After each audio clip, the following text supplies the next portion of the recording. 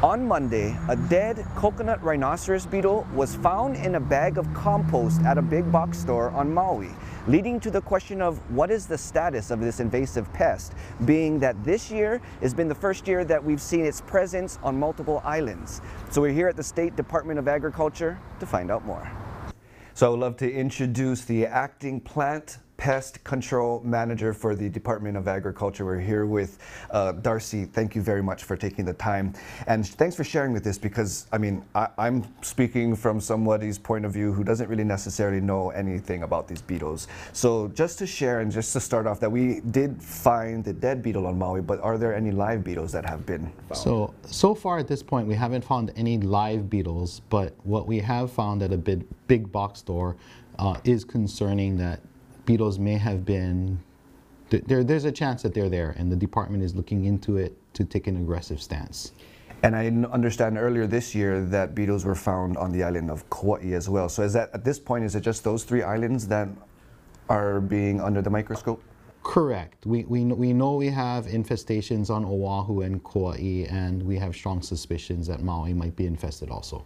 I know here on Oahu, I mean, we all see it all over the place, those big black boxes dangling from the trees. Can you give a little clarification that those aren't actually helping to eradicate the beetles, but more so just to kind of find out where they are? Correct. Those are traps, and we maintain those traps as a part of our detection and monitoring tool. So it helps us gives us an idea of what the population and density is like in any area.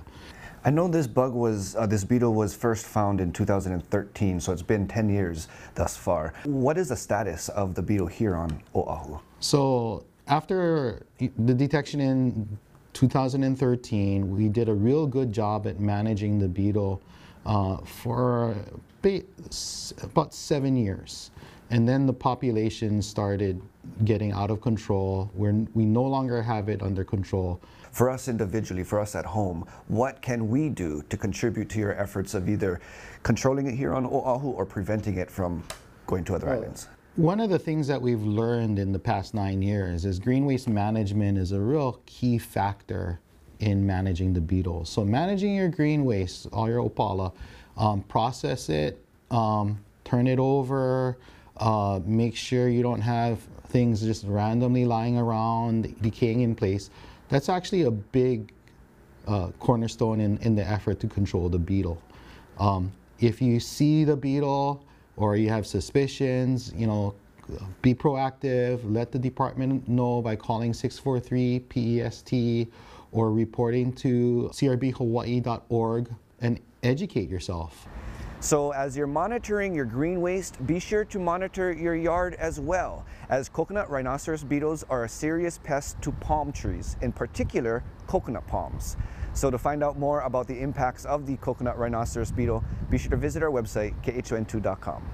Kamako Pili with KHON2 News, working for Hawaii.